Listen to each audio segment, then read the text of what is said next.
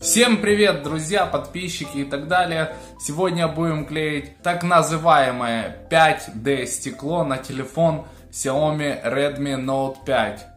Итак, это стекло достаточно качественное. В нем есть олеофобное покрытие. И стоит оно где-то около $2. Где-то так. В Китае вы можете всегда такое заказать.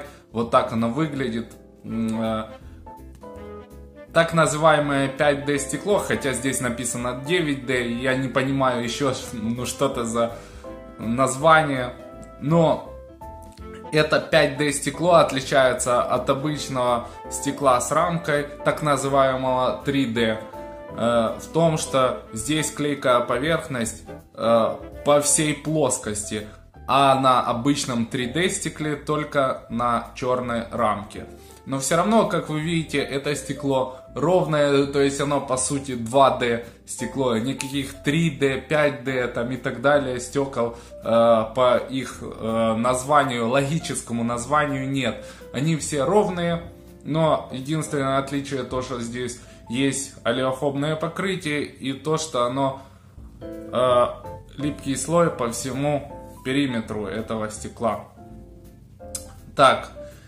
Чтобы поклеить на телефон Xiaomi Redmi Note 5, если телефон новый, то можно полностью не вытирать даже после того, как вы будете снимать защитную пленку, то есть заводскую пленку, если будете снимать, не нужно вытирать его сначала влажной салфеткой, потом сухой салфеткой.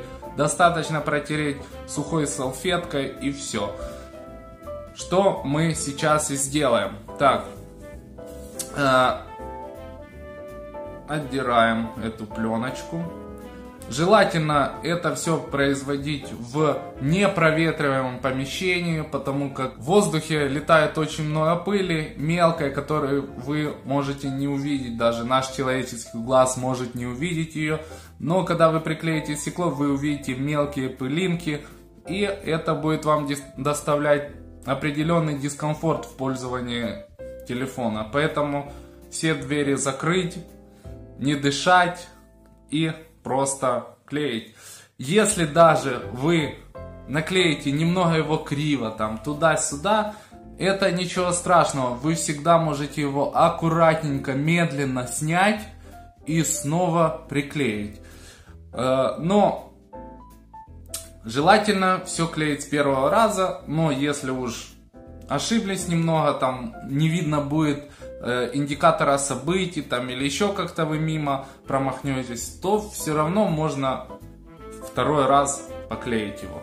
Итак, снимаем эту пленочку транспортировочную, берем сухую салфетку, это dry.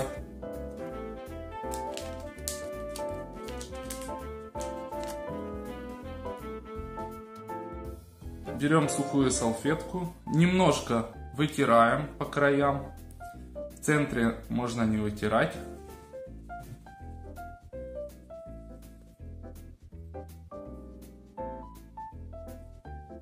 Вытерли.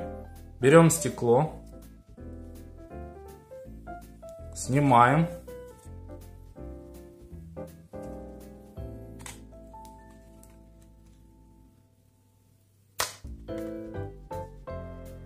И прицеливаемся.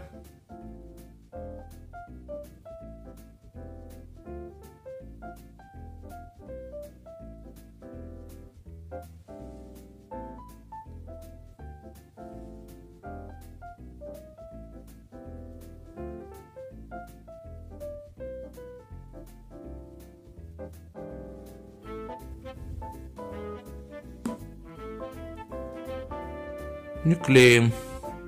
Так, непонятно, почему появляются вот такие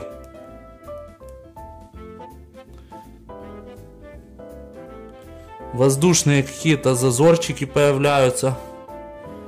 Непонятно почему.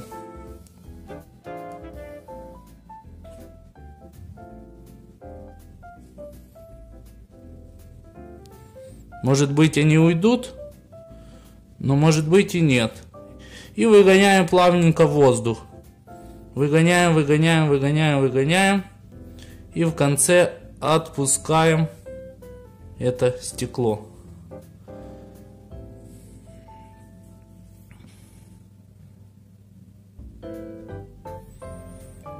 Почему-то остались вот такие зазорчики. То есть остался воздух, но возможно сейчас получится его выгнать. Немножко нужно пододрать стекло и попробовать выгнать воздух. Непонятно, почему там остались пузырьки воздуха. Но, как видите, в некоторых местах уже воздух вышел. Еще раз попробуем. Хоп, о! Почти не осталось уже воздуха.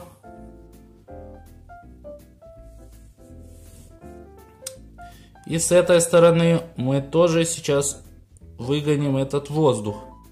Оп, так, выгнали.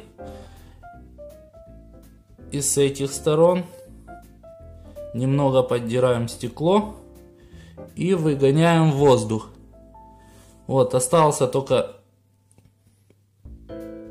воздух в одном углу. Оп.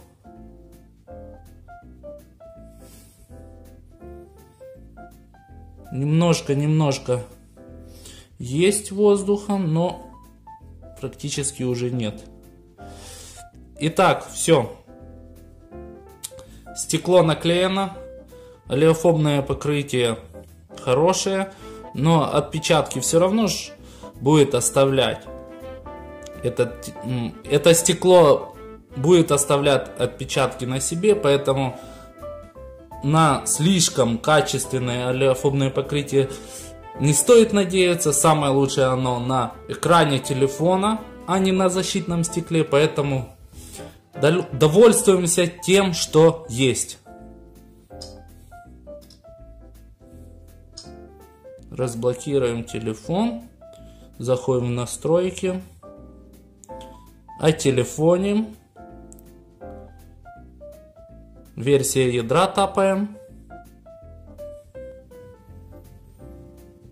заходим в 18 пункт LED, нажимаем Touchback, и вот видите, стекло наклеено хорошо, потому как отверстие под индикатор уведомлений видно четко, вообще все качественно, то есть все вам будет видно в дальнейшем использовании этого телефона. Спасибо всем за просмотр, подписывайтесь на канал, ставьте оценки, до новых встреч в следующих видео, пока.